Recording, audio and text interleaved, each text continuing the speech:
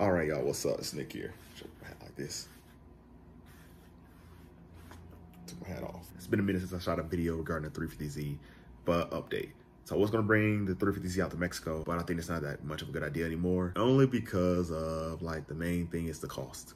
So because of Corona, the prices have doubled and tripled for some of these costs out here. So to get my car to come out here, it's now $2,000. And then to get the car back to the United States, it's another $2,000. So it's $4K. So I can literally buy another shell of a 350Z, or even with the engine in it technically running a little bit, for $3,000, and then I could just drive it over here, which would have been cheaper, and I would have another 350Z versus paying $4,000 and not having, and that's only travel fee. So we're not doing that anymore. All right, so as far as the battery box goes for the 350Z, I've been ordering a lot of parts. Got parts coming in from different companies for how I'm gonna do the battery box. That's pretty much my last few things that I really gotta do on the 350Z. That's kind of important. I'm not really running a battery box right now, which is fine, but it's not really safe considering it's just not safe at all. But it can get the job done, so that's what we're doing. But this video is basically gonna be on a app for your phone. So I got some ideas. This app is called Dribbble. Dribbble is basically a website where you can look at designs of anything. And basically I was looking up car info apps designs because I see just stuff like this. But I'm gonna take a screenshot of a few that I like. And basically what I'm gonna do is I'm actually gonna do a mock-up design first for the 350Z.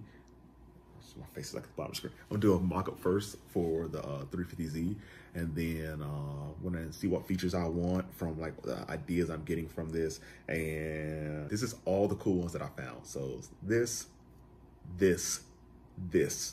and this. All right, cool. And these are the designs, this is an example of the designs that I like. And I'm gonna play around and see easy for me to code, what's cool to work with, and go from there. I literally have an actual Photoshop app up here. This is exactly the exact same app that I did use when I was making the thumbnail designs for what you see on, this is an example of a thumbnail design from my last video.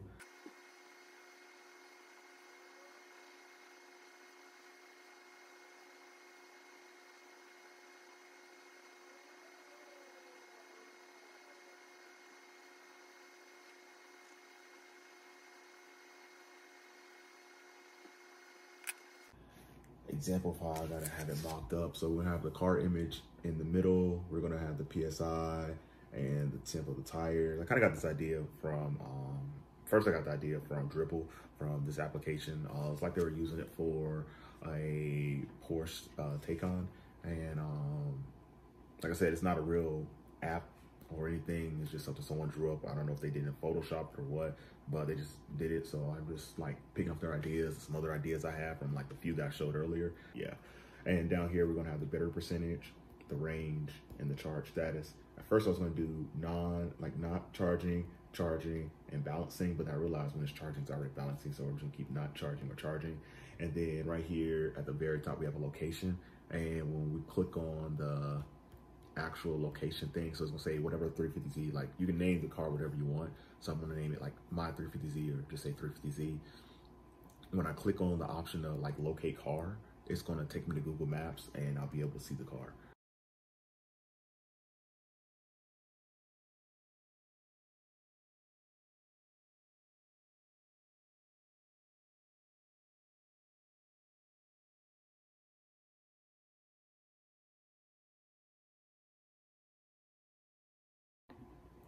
All right, so now it's coding time.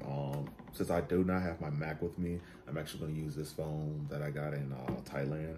So basically, we're gonna code it on the Android app for now, and then later on, when I get time and pick up another Mac, I think I might pick up a Mac in another 2 or 3 weeks from now. I really wanna pick up one now, but I wanna get that 2020, you know what I mean? That 2020, that good stuff. But basically, I'm gonna go ahead and code this up for the Android app, and then I can port it over to the iPhone later. All right, so basically I'm done making the app, and this is basically what it looks like. So while I'm talking about it, I'm gonna go ahead and look at it from actually the iPad, because I have my different screenshots here from the phone, and we'll talk about it. Wait, my bad. Hold on, let's go. All right, starting from the first one, this is the one with the charge status region disabled at the bottom. Basically what this means is the car is on, and in my case, I'm using DC motors, and with DC motors and the type of controller that I have, you can regen, but there's like problems if you do regen and you do it incorrectly. So usually no one does regen with DC motors. There's people out there who have done it, but the benefits that you get from it is not really worth the risk that you're taking. And the range is pretty much self-explanatory. This is your better percentage. The range is how many miles you have left.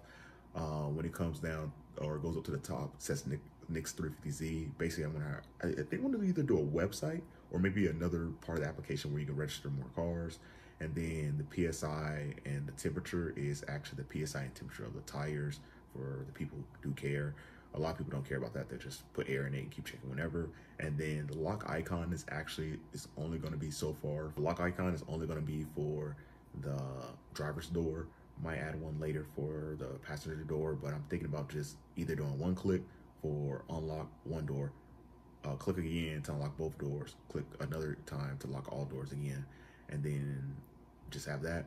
And as far as that icon at the very top, that icon right there is for locating the car. So if you click on that icon, it's basically going to bring up an option to locate your car in like Google Maps or Apple Maps, whichever application you use. The difference between the regen disabled and the not charging disconnected is basically not charging disconnected means that the car is completely off, which means that basically if you stick the key in the car and you have it on accessory or actually start, that is in the off position.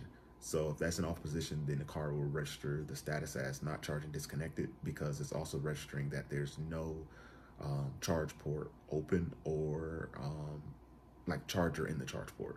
So that's it for that one. Then we have the not charging connected. So this is the exact same, car is off, not an accessory. We might allow accessory. I'm still thinking about that. I might allow accessory charging for that one. As long as it's not in the start position, because we just want to prevent, driving off in case, that one day you do forget, you get that call, you're like, oh, I'll be there right now. And you drive off and next, you're one of those people pulling out the gas station pumps, except you're doing it with electricity, and, the cost is going to be a lot higher considering, there's not that many, and these is still considered a luxury item. So the charge status, we're going to say not charging connected, but we get the option to start charging. So this is good for if you just take your car, just put your car in the garage, and let's say you don't want to charge it right away for some reason, I don't know why. As far as stop charging goes, it's like I said, you can stop the car from charging and then you can go back to the screen, start it again, stop it, do whatever you want. So this right here is pretty cool, and pretty much I'm going to set up the database maybe 2 or 3 days from now for this. So then we can actually play around like with some data sets and, change the data in the database and see what happens. And if y'all like this video, please like and subscribe. If you're doing an electric 350Z build, hit me up. We're trying to make a video once we get all our cars done. So I know right now there's like three 350Zs that are being converted to electric right now. One is mine, the other one is by Throttle, and the other one is by some other guy I keep seeing posting on Facebook. But a lot of people say they're going to do a Tesla swap, but no one ever started. But I saw the guy on Facebook. He started one, and it looks like hella good, at least on like the outside from what I've seen so far with the wide body. Like everybody's on wide body 350s, and I'm over here like, ooh, I can't spend that right now. So I gotta finish up a little bit of other stuff, and I'm also starting a new project, which you will see soon. The next project is actually going to be pretty cool, so, or kind of cool. We'll see what it is. So, yep.